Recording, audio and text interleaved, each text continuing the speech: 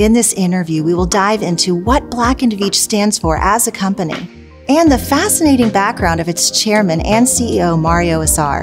Azar, being just the 8th senior leader in the history of the company, will give us some insight about what he's most currently passionate about achieving in this role and how Black & Veatch looks to evolve over the coming years.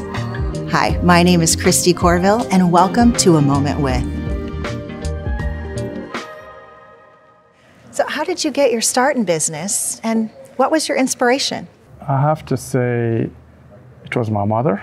My mom started a business that many women did not do back then, and she started a business as a beautician, and in a town where I was born, Syria, where even globally and in the US in the 60s, not a lot of women were entrepreneurs.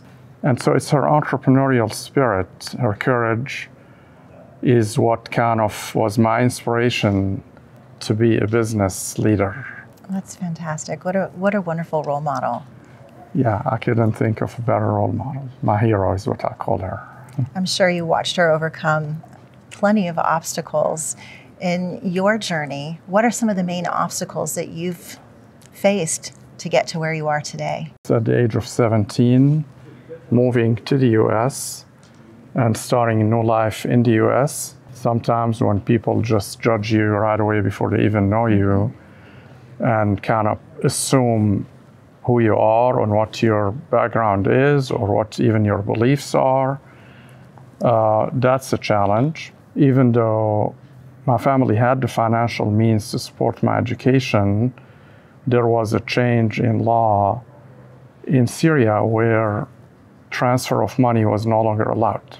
Oh my. And so overnight, I think it was the beginning of my sophomore year, I got that call from my mom in tears. I can imagine. Saying, I cannot send you money. I want to, but I cannot. And so literally overnight, I had to decide whether to stop everything or completely be on my own. And that led me to start working to pay for my college, and did all kinds of jobs, from bussing tables to waiting on tables to eventually bartending and working at night, going to college during the day. And as hard as that was, I think it's probably the best thing that happened to me.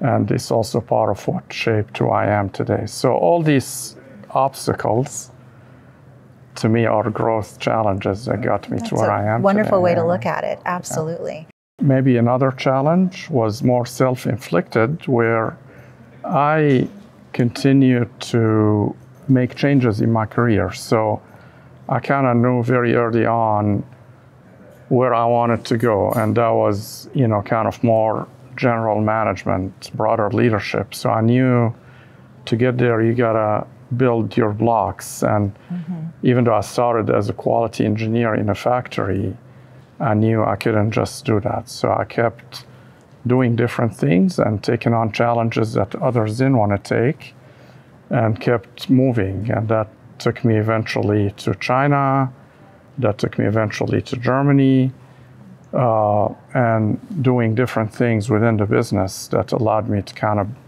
build these blocks. As your business began to become more successful, with the building blocks in mind, how did your leadership sort of change with that? Leadership is a whole different thing, and leadership really gets more into, you discover the power of people, and you discover the power in motivating other people to then be their own selves and leaders and think and innovate and contribute, kind of self-driven. And that kind of graduates in a way to kind of leading more through culture, leading more through strategy, what I would like to call leading through leaders. And that's how I would say my leadership journey has evolved. Creating them as their own leaders Right. kind of builds the team. I like that. Yeah. I like that. And Black & Veatch, really, we're a company of people. We create solutions to challenges in the infrastructure space. And so we do it all through people. For our company, in our business, really motivating people and having clear strategy, focus, all built on very strong foundation of culture. And this is what I love most about Black & Veatch is our culture, is really how a company like ours really succeeds and excels. So. That's wonderful. How do you see your business evolving in the short term and, well, the long term as well? We decided we're not going to build coal-fired power plants anymore. And we actually decided that we're going to shift our portfolio in power more towards renewables. And that's driven by more focus, awareness globally of climate control and the need for sustainability, looking after our planet, if you will. And so that's one example of market shift and us adapting. Another example is in 22, we launched a new sector for Black & Veatch. We call it commercial connectivity and industrial. And we realized that, first of all, the world is changing. For example, online shopping becoming a trend and what people like to do. When you want your package in a day or two, that doesn't just happen. There's a lot of things that have to fit in place logistically to make it happen, and that includes infrastructure. We started to expand into the commercial sector, and that's an example of what I would call short-term adaptations. In the long term, I would say innovation and evolution. And Black & Veatch is now a 108-year-old company. That's incredible. It didn't get here by not continuing to evolve. And so we're going to continue to evolve, and we're going to do it through innovation. We have great minds at work, and we want to continue to do things faster, better, smarter. That's really the long-term vision, to continue growing the company and keep it relevant for hundreds more years. Absolutely. I have no doubt that that won't be the case. Yes, absolutely. The more diverse your talent is, the more people feel included. That's how you could innovate. And so diversity, equity, and inclusion to us are much more than just a term or a catchphrase. It's really a goal for us to get the best talent we can get and sustain evolution and innovation. What has been the single biggest change in the industry since you've started?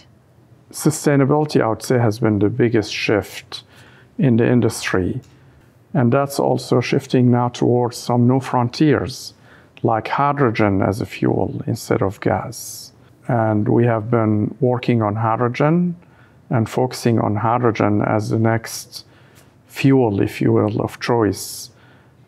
Today, Black & Veatch is building the largest hydrogen production and storage facility in the world. Wow. And so that's also driven in a way by sustainability. The other one is more focus and need for resiliency. So things like cyber attacks are things we read about and hear about more often than we would like. That really requires resiliency in infrastructure. You don't want your power to go out because of cyber attack, or for your water source to be sabotaged, or for the internet to be cut off. And all these are real threats today, sadly. And so resiliency becomes really another major shift in the industry. What never shifts is that you have a client. You always have a client, and you always need to understand what your client needs. Mm-hmm.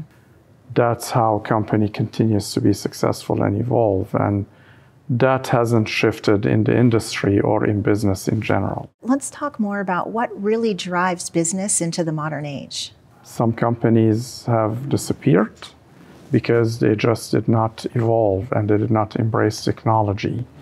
We don't want to be one of those companies. Technology, I would say, has been the biggest driver and will continue to be innovation, evolution. I like that. So again, touching on change, we can say one consistent thing is that change is going to be consistent, and being able to evolve the needs of the world is really what keeps Black & Veatch going. That's incredible. Absolutely. Change will always be there, The only question is, do you become one who drives change, leads with change, or one who follows, or one who doesn't really accept change? And that's really the only question. We want to be the ones who lead change. Yes. Do you ever take the time to really take stock and reflect on everything that you've achieved? I probably don't. And in a way, maybe it's a good thing because it keeps me going. It stops me from being complacent and kind of saying, I've arrived. I don't think you ever arrive. You always got to keep learning and evolving yourself.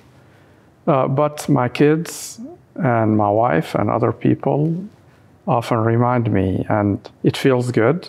Our people here at Black & Veatch often also recognize what I do and recognize what each other does. And what's even more important is to recognize, and we do recognize, the impact we make on the world. That's a wonderful outlook to share with others.